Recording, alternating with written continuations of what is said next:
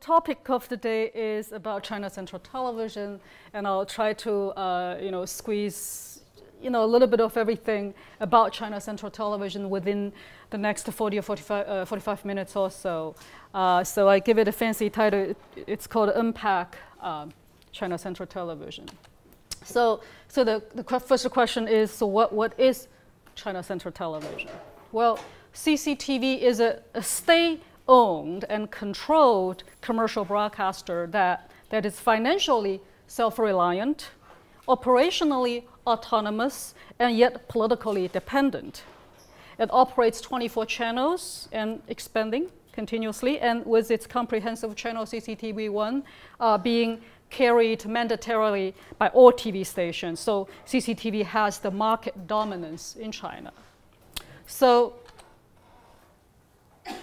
now, to unpack CCTV's market dominance, one must understand China's television structure itself, how television works overall.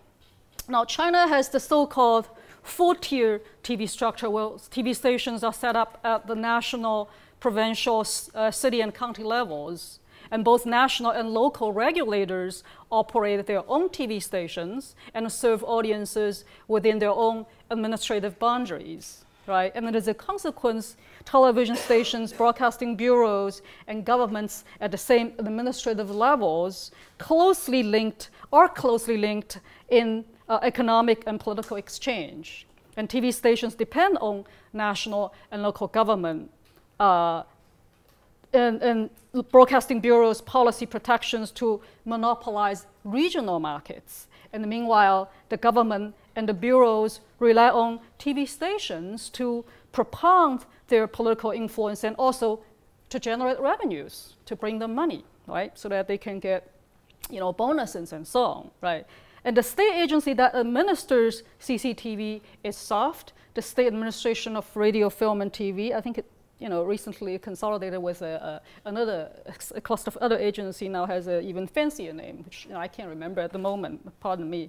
Now, so because of that, the economic interest of SOFT is intricately linked to the financial well-being of CCTV, which connects politics directly with commerce, right? A characteristic that is ripen with corruption.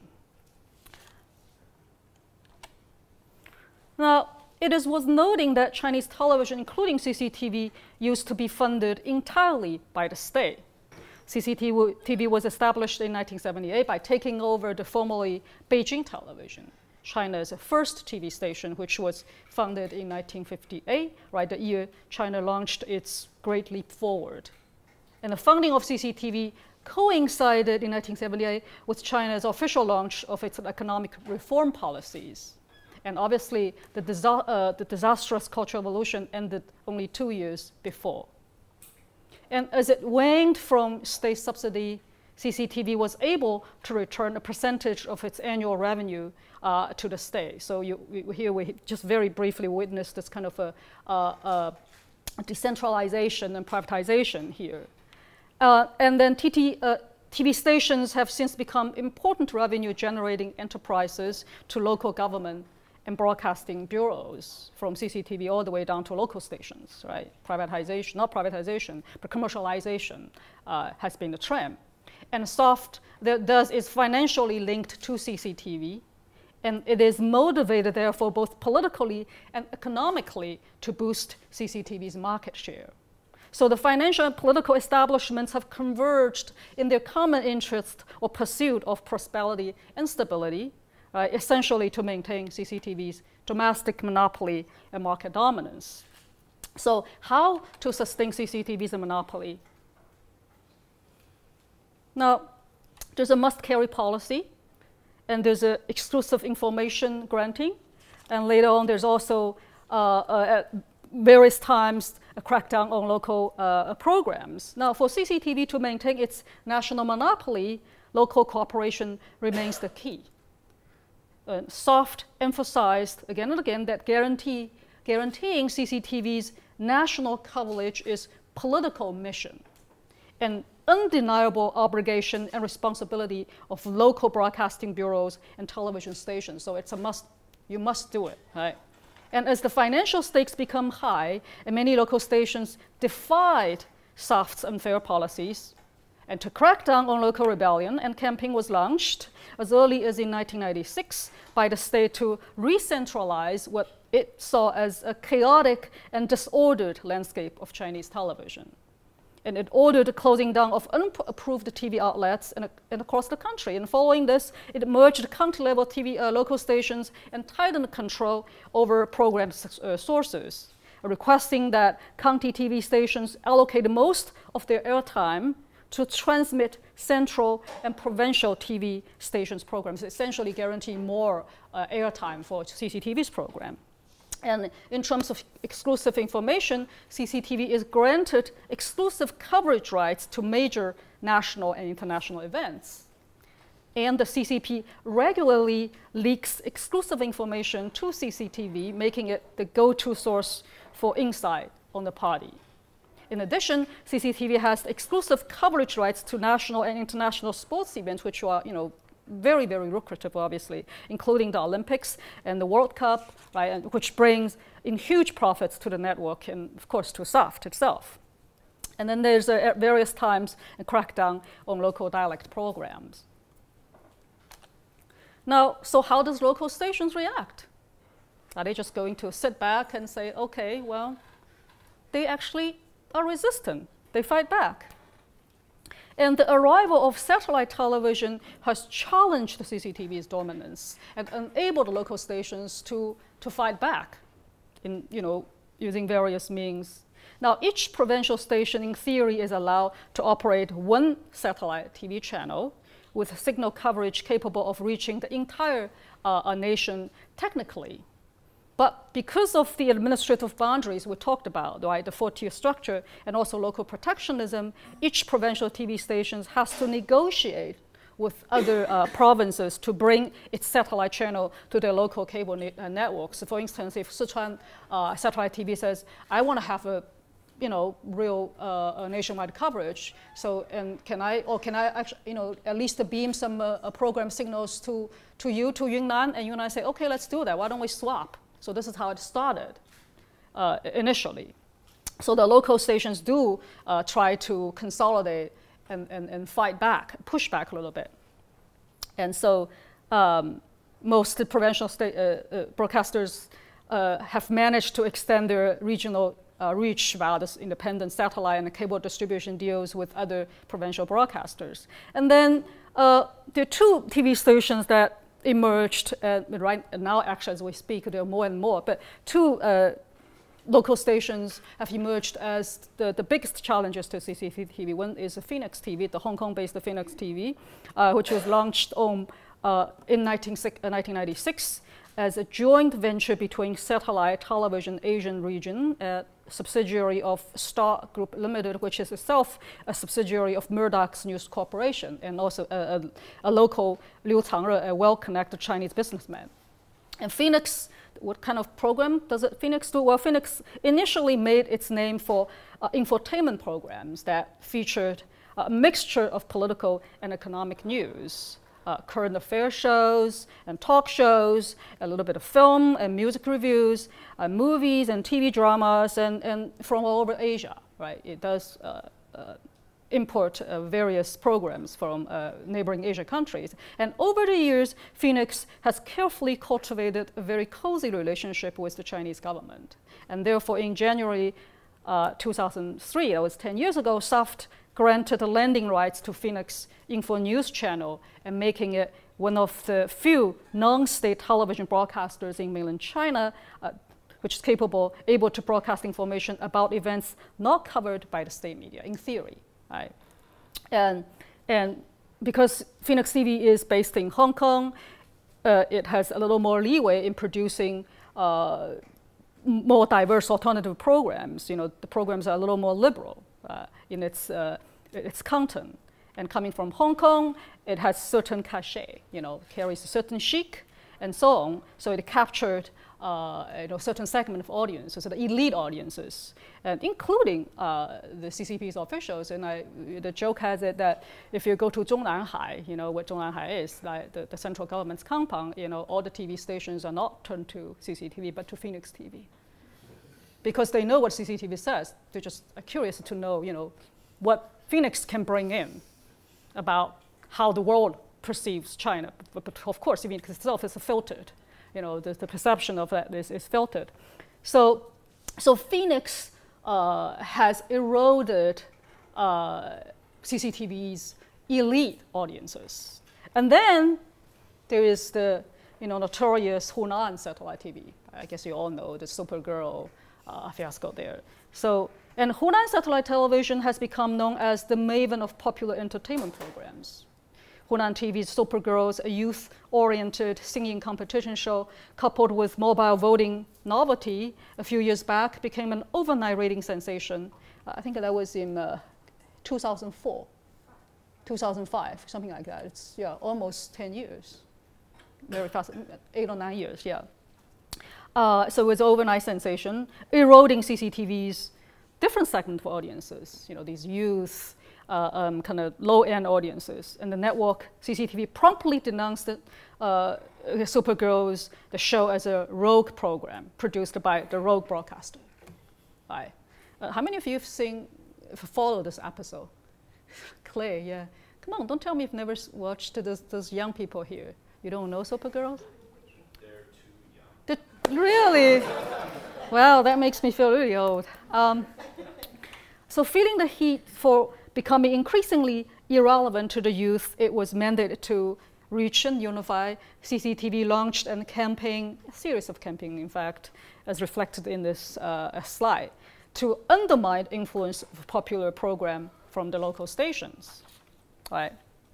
And as CCTV condemned Supergirls, it aggressively launched its own talent quest show, Dream China. How many of you know Dream China? Nobody watches CCTV either. Yeah, I'll tell you if I have time later on. Oh, I might just tell you now, because I gave a talk yesterday in San Francisco. So we talked about, it's a topic about film, so we talk about quota that the Chinese government demand or mandated. You can only allow 25 and 20 big blockbuster films coming to China each year. So after my talk, audience very eagerly raised the hand and asked, does the US government have quota for Chinese films? Do we need quota for Chinese films? Where are the Chinese films? Where are the audiences?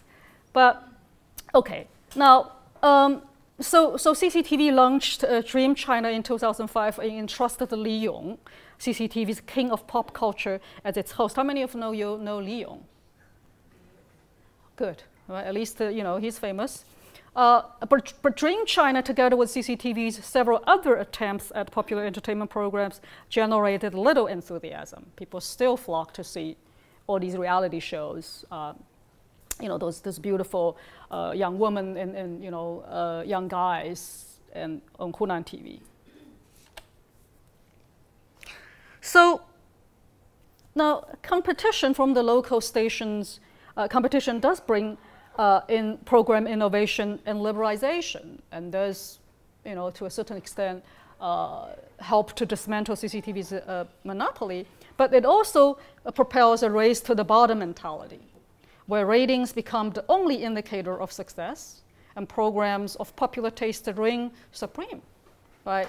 And during the course of my research in writing that book, I met many seasoned CCTV practitioners who saw their professional standards compromised in the rush to produce programs of popular appeal. Yeah, people come to me and people complain and whined.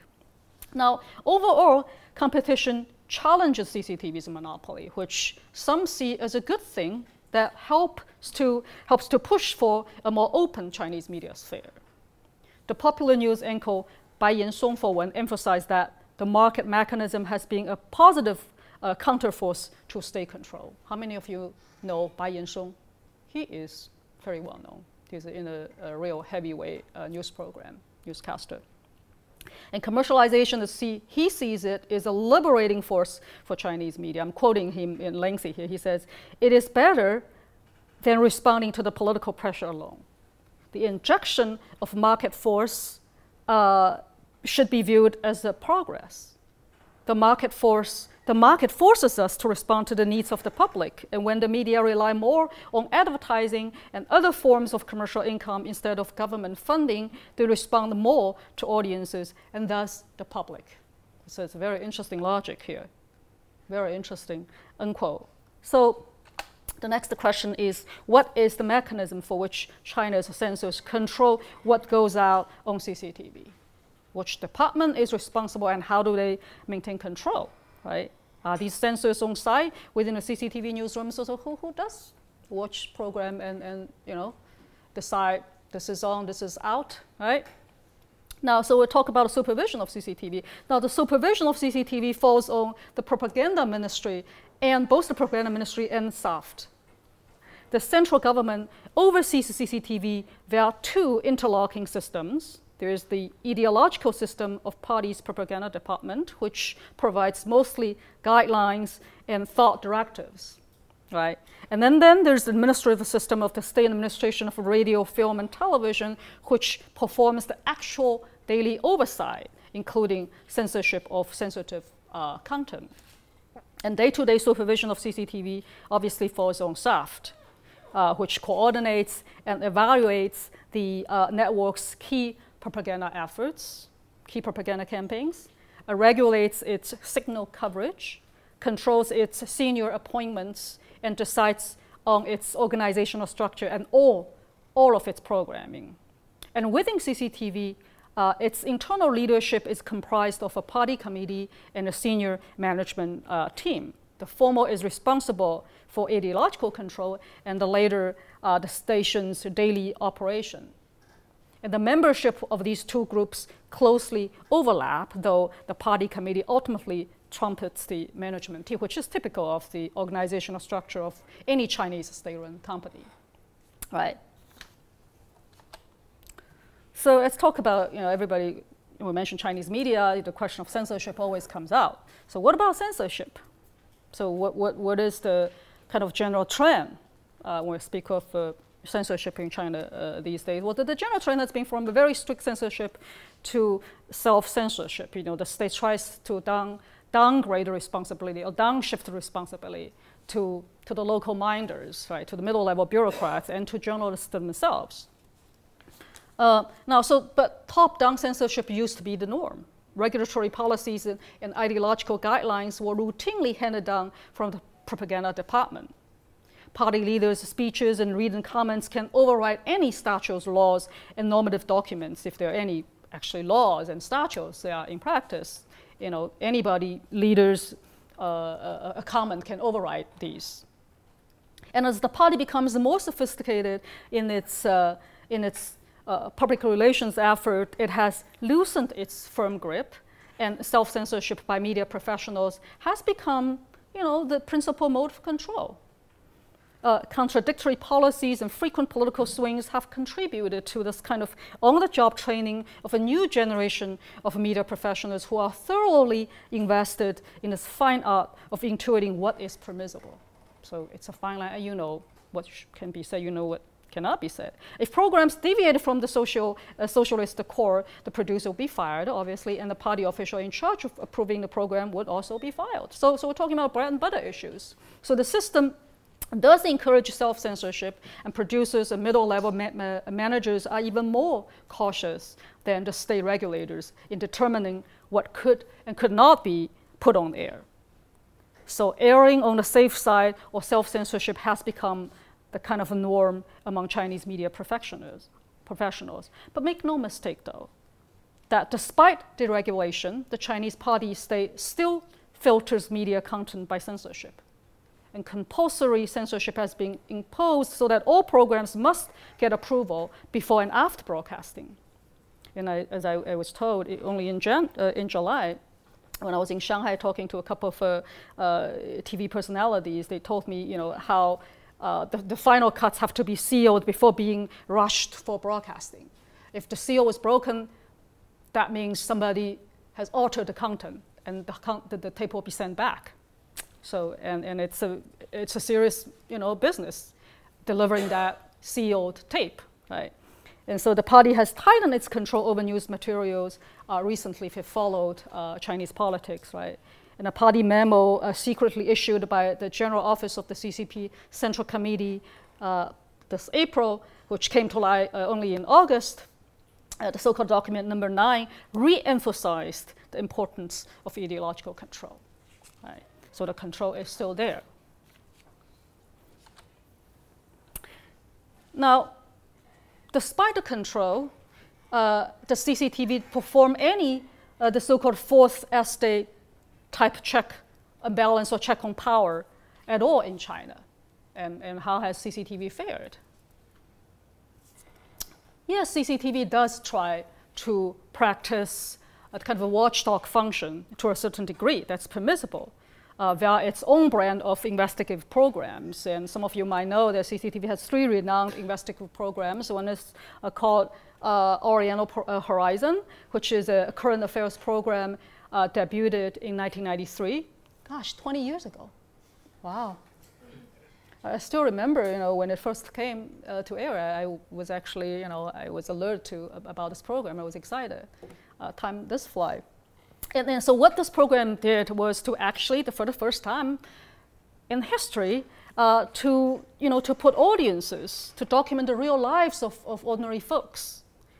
So it endeared itself to audiences by documenting the real lives of ordinary people instead of broadcasting parties' members' whereabouts and their conferences, their meetings, and so on and so forth. And then a year later, Focus came out, which emphasized kind of investigative, edgy expose stories.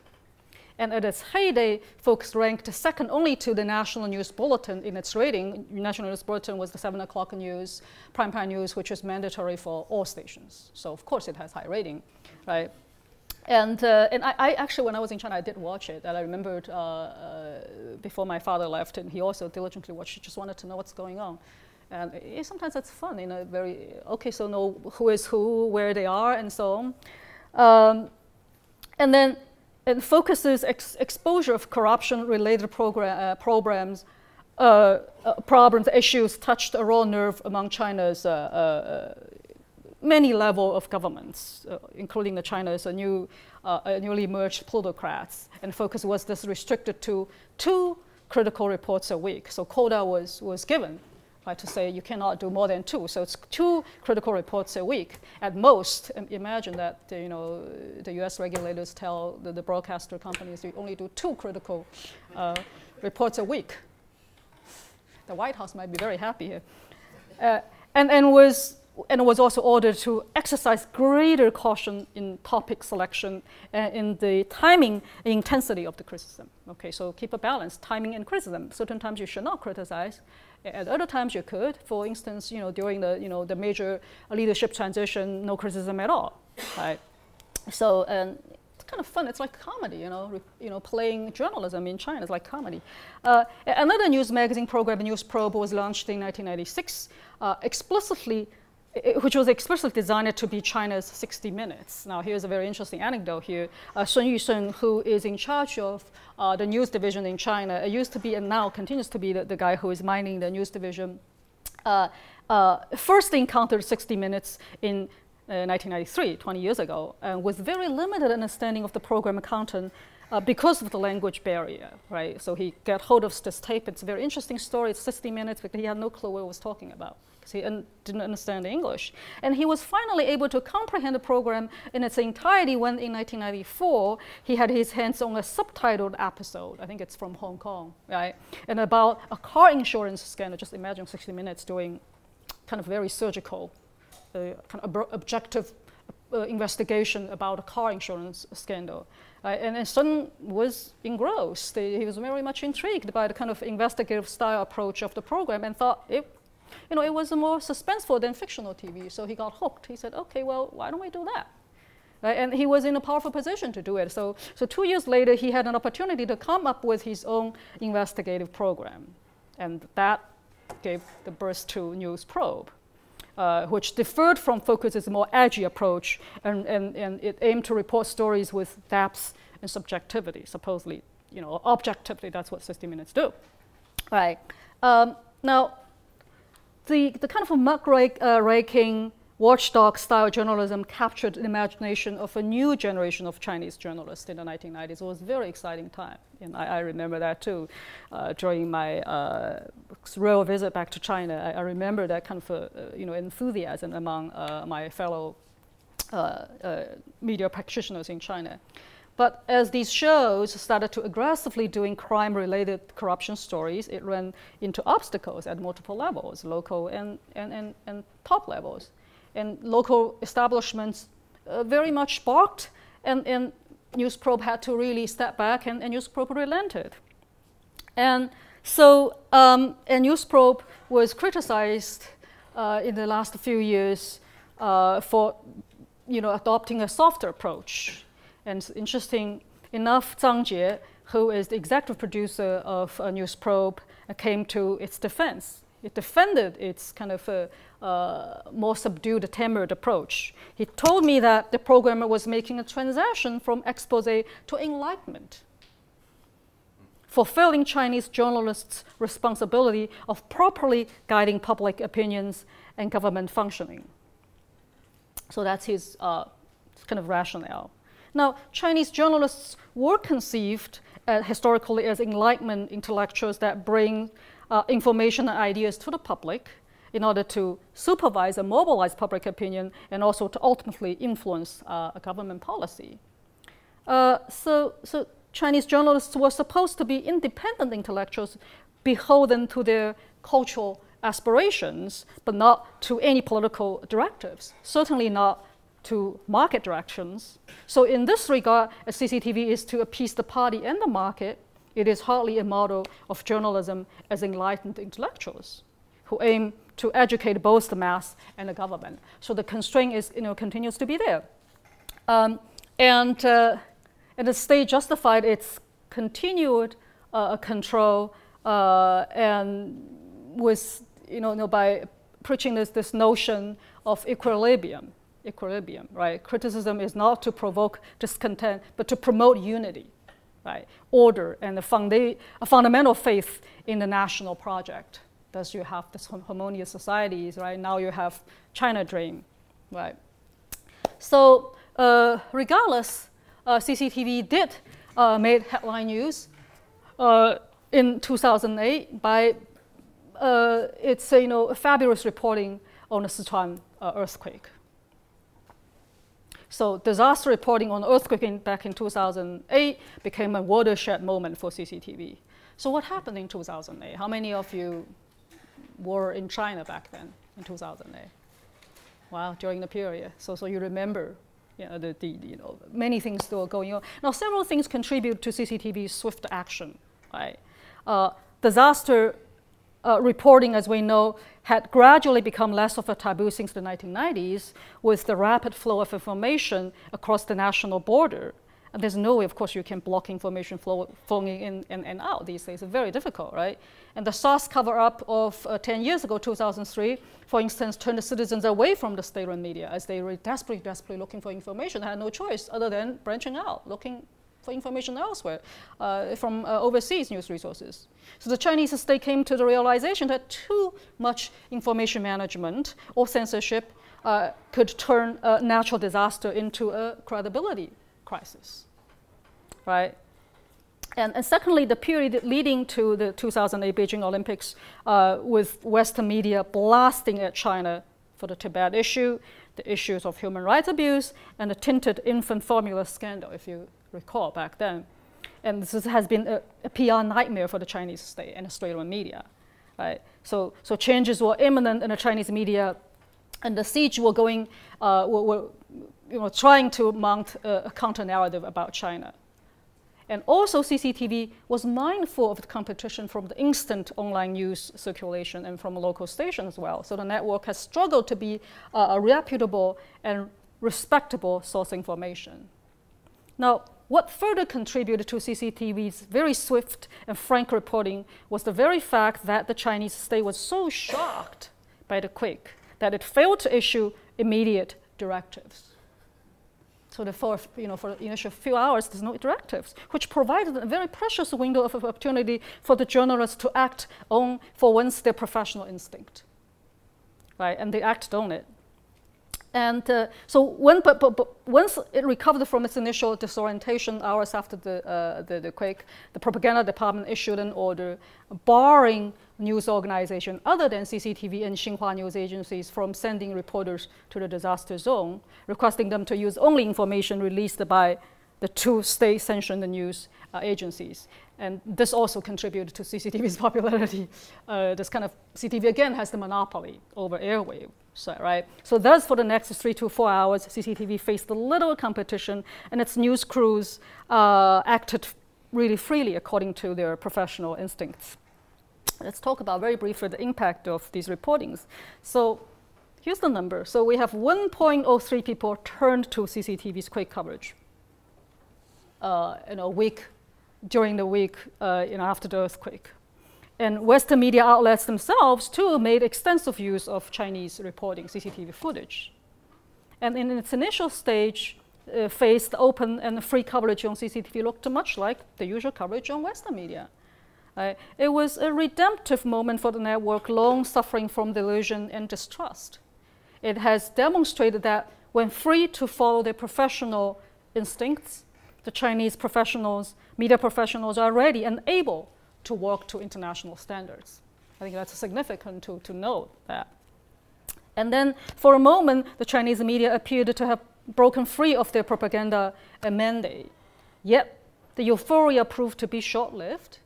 I think a week into the reporting, the propaganda chief Li Changchun paid CCTV a visit, praising its news team for its positive coverage. And on the night of Li's visit, the National News Bulletin added a new segment because, the positive is good. So the new segment is called Heroes in a Disaster. So the free-flowing, broad-ranging, clear early coverage was changed to very elaborate stories about heroes and achievement of official disaster relief efforts. And next month, the following month, Li visited reporters in the earthquake zone to encourage this focus. And CCTV's easily reverted to its customary mouthpiece mode. And then, of course, we'll talk about the CCTV cover report on school building collapse. And how did CCTV do that? Well, accounts of the death of thousands of people, school children, as a result of shoddy school construction went viral on the internet, but appeared nowhere on CCTV. Though mentioning school building collapse, CCTV avoided covering the topic from the angle of corruption. And thus, images of death and anger, internet complaints, and appeals for punitive measures were very carefully filtered out in CCTV's reporting. But Newsprobe did do a program about the collapse of the school building, but it was shelved. It wasn't allowed to get onto the air. Well, despite its muted coverage on school building collapses, CCTV's earthquake reporting did help to repair its own image. And instead of bringing in instability and turmoil, the kind of relative free coverage of the earthquake promoted national cohesion and international praise. Policies supporting the people's right to know benefited the state, actually, in the end, by projecting the image of a respectable press and a responsible state to the international community, and by giving the state a more credible voice with which to guide the public opinion. So this actually has a very positive impact. I hope that the party leader actually took serious note on that. There's soft power campaign. Now, I wanted to touch upon very briefly about what I consider the relationship between CCTV and the so-called China model. And I argue in my book that CCTV is a consummate specimen of a China model. What do we mean by it? So what is China model to begin with?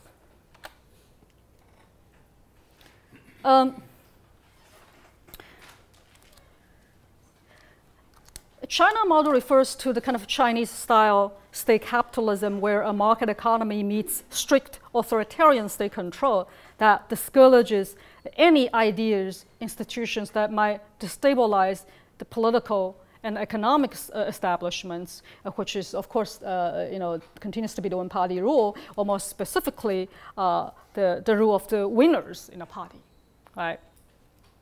It's interesting. Since the book came out, people have come to me for all kinds of questions. The one question that came up repeatedly was this question now. With this fierce competition in a global media scape, are people tempted by the kind of financial muscle of a state-backed media? Might people wonder if the price of state control is not too high to pay for survival? So which leads to this question of the viability of the China model or the CCTV model, right? Now, what's the difference between CCTV and the Western media models? For those of you who study U.S. broadcasting system, what's the difference between in terms of control, operation? What's the difference between CCTV, let's say CNN, ABC, or CBS? And then what's the difference between CCTV and the BBC? Can somebody tell me that? Who funds the U.S. network broadcasters? Who funds CNN? Okay, so is there a government control, government funding there? What about BBC?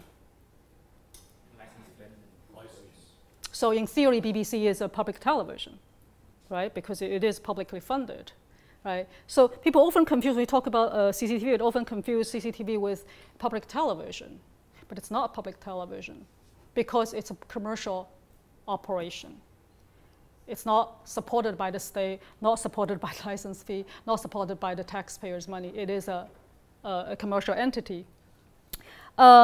Yet, part of the branches of CCTV, especially CCTV, the international branches, are actually backed by big financial muscle of Chinese state, and that will lead to us to talk about very quickly along CCTV's international expansion. But let's dwell on this question. So is the price too, okay to pay in order to maintain commercial edge and financial ability, competition, competitive ability, that it's okay to lose some kind of control? Is it? Well, so the key to understand the media model in China is to be mindful of the fact that news media in China does not entirely operate as independent and enterprise, right? CCTV is not CNN, ABC, CBS, or NBC, nor is it BBC, right? Xinhua News Agency is obviously not AP, Associated Press, right? The state protection comes with very, strings attached at the expense really of freedom of information and expression. And obviously the US people say, okay, well, the US and UK broadcasting networks and the AP are not completely free, as they too need to respond to a different kind of pressure, mostly market pressure, but also political and ideological pressure, as in the case of the US PBS's reluctance in broadcasting certain programs that might offend big donors. If you recall, New Yorkers did a story, about certain PBS program, a certain donor, right? Because of that, there's a certain amount of self-censorship involved as well. It's right. Patronage does buy influence, be it party or money, China or the US. But the extent and the degree of control is different. They're not really the same thing here. And then also, I doubt that the Chinese state capitalism model has met increased global approval, even though people are marveling at, oh, this kind of economic miracle, right? And a recent internal party circular asked the Chinese media and universities to avoid 7 topics, right? What are the 7 topics? Universal values, press freedom, the civil society, citizens' rights, the party's historical aberrations, the plutocrats, and judicial independence. Now, unless the world sees the merit of making do without press freedom, without civil liberties, judicial independence, which are integral part of successful market economic practices in varying degrees in the West, then I really don't see the world racist embrace China's model, which is to say the CCTV model to a certain extent. Do I have more time? Yes. Okay, good.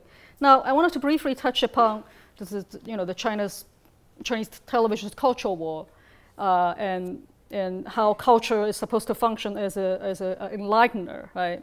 Now, China has time and again launched cultural wars against vulgarity and cultural degradation, seen as the result of Western cultural pollution.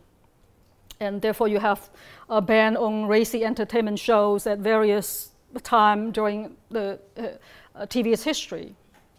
Now, to be fair, in China, culture is to enlighten rather than entertain. Culture is to guard the purity and quality of Chinese, Chinese tradition, right? Chinese traditional value. Now, the subservience of culture and now media to politics is not entirely the invention of the Chinese Communist Party. It is rooted in a larger tradition of Chinese aesthetics that defines art or information as the good and the beautiful, right?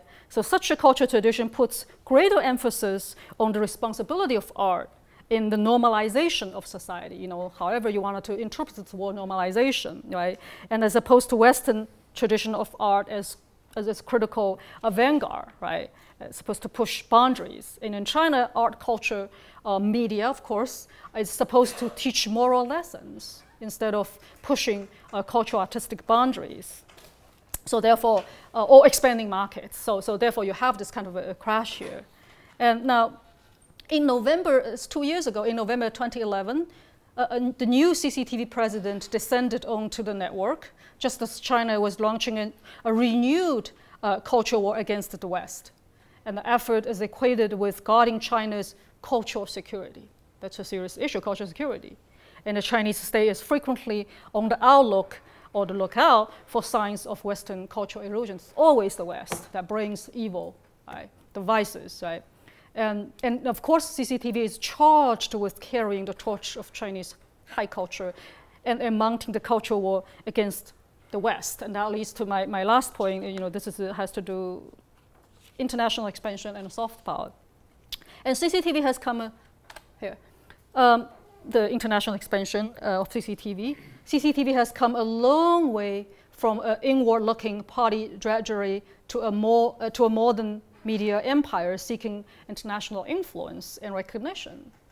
The clumsy propaganda effort gradually evolved into a more sophisticated PR campaign to repair the country's tarnished international image, which remains for the most part and most of the places negative. CCTV launched in 1986. CCTV launched back in 1986 its first English language program, English News, a daily 15 minutes news bulletin translated from the Chinese news the night before with exclusively domestic coverage. So the international coverage did not come until in the 1990s. And the idea of reaching out to overseas audiences did not take hold until the 1990s. So it's a relatively, actually a new phenomenon for CCTV to reach out across the national boundary. And CCTV launched its official English channel in 2000. And then a year after, SAFT officially launched a Going Out project. That is what's so-called soft power campaign, a Going Out project to export China's media overseas. And the specific Going Out strategies including broadcasting CCTV4, the Chinese language international channel, and then CCTV 9, the English language international channel in important regions around the world. And CCTV International rapidly expanded its foreign language services in the next few years, adding Spanish, French, Russian, Arabic, and African channels to its cocktail of foreign language services. It continues to expand very aggressively. And then the party's propaganda chief urged CCTV International to become China's CNN in its global reach and influence, and to forcefully project a Chinese perspective on global issues. And as the former, the recently departed president of China put it, the overall strength of Chinese culture and its international influence is not commensurate with China's international status. So it's important to really export Chinese culture, right? So maybe there will be a quota later on in terms of, what kind of, how many Chinese culture can be imported here. So the last point, really the last one. Now, speaking of soft power campaign, and that we have to talk about very briefly about CCTV America. Now, generating credibility is at the roots of public diplomacy efforts, and China's peaceful rise is contingent on its ability to effectively target and influence audiences in the US and abroad, right? And the Chinese government allocated 8.7 billion.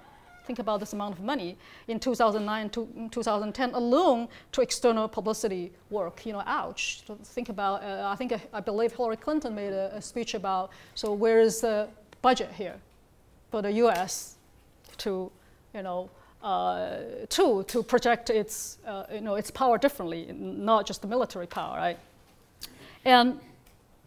And the beneficiaries of this largest are mostly, of course, for the big 4 state-owned media corporations, including CCTV, which promptly launched its US outpost, CCTV America, which is only a few miles away from the White House, right under your nose, right?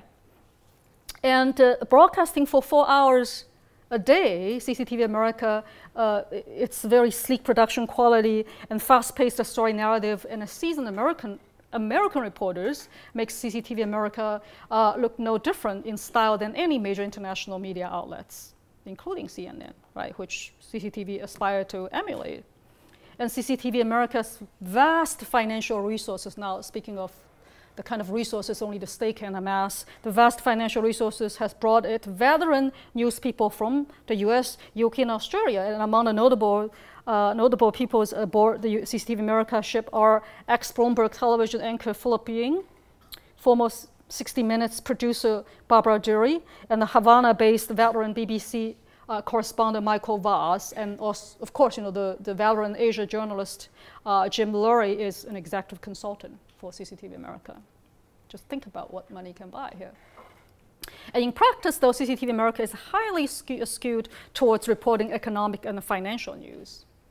CCTV America is to bring the voice of China, right, to the American people and to project a positive image that has been tarnished by this perceived smear campaigns against China from mainstream Western media, right? Yet, when it comes to news about China, can CCTV America do something? No. The Chinese state broadcast American outpost, American branch is tight-lipped, shows little incentive to woo viewers with new revelations. Never mind that, the potential, scandalous Bo Xilai story. Think about if the story. Gosh, I just imagine, Hollywood would be fighting for auctioning the story, right? Think about if it's a U.S. broadcasting, there's a political figure in the U.S. with this kind of scandal. Just think about it. There will be 24 hours nonstop, but CCTV America is not allowed to do it. So it is far short of providing compelling alternative narratives. CCTV America has yet to be taken seriously as a credible news source about China. It purports to represent China, but nobody goes to CCTV America to get news about China. They might go to China Post to get China news, right? So I think I have to wrap it up. Ultimately, my book was trying to capture this kind of inherent tensions between commerce and politics, entertainment and edification, information and propaganda functions of the Chinese state television. And of course the story of China Central Television is ongoing. It's nonstop. It continues to evolve. And I'm learning new things as I go along every day. So that concludes my talk.